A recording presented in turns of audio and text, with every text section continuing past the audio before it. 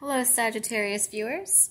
So I'm looking into your love life, seeing what's going on here. I feel like your person has been really focused on finances and career, but I feel like they kind of do it.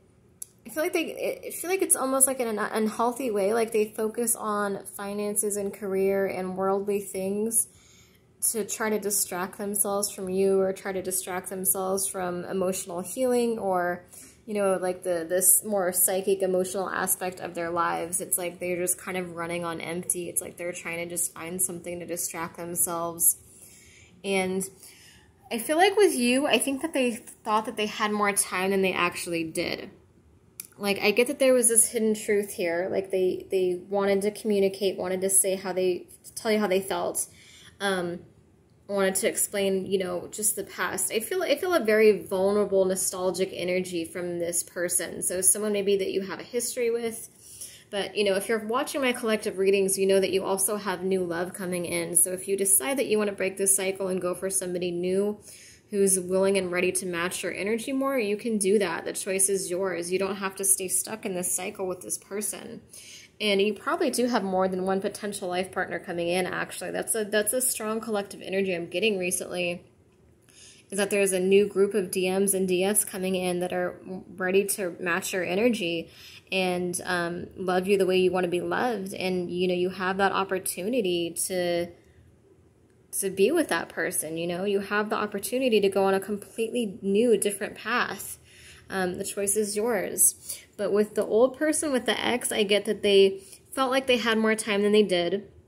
They were, afraid of commitment, guarded, distrusting, kind of wore a mask around you, tried to focus on finances and career, and just distract themselves and not, I think they were in denial about the nature of this connection. Like, I think you showed up in their dreams, or vice versa, or both.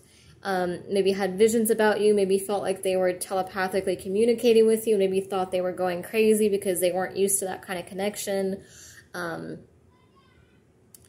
Maybe like they had dreams about you and they just weren't ready. It was just such a deep spiritual, emotional connection, and it's like it scared them, so they kind of just focused on finances and kind of tried to put you on the back burner. And I think that they thought they had more time, so it was like they would fantasize about you and think about you and plan on making this effort, and they would never actually do it. And with the risk, reward, bold gesture, choosing love over fear, it's like behind the scenes they were thinking about it. They're like, I'm going to talk to this person, I'm going to make the effort, I'm going to make the bold move. And then, time went by and maybe you guys didn't talk, or they just made small talk and nothing really happened. And so they kind of lost opportunity to come forward and be vulnerable and open with you. And they were always so afraid of being vulnerable and showing you the truth about why they're so cold and so guarded and distrusting and scared. It's like a lot was going on behind the scenes, and they were kind of planning something out, and then the opportunity just slipped by them. But I do see them wanting to come in quickly with a, with open, honest communication, with a message, telling you that you're their home, you're their safe space, you're what they want in life. I think they missed an opportunity is the main energy I get from this reading, and they're starting to realize they missed that opportunity. They thought that they had more time.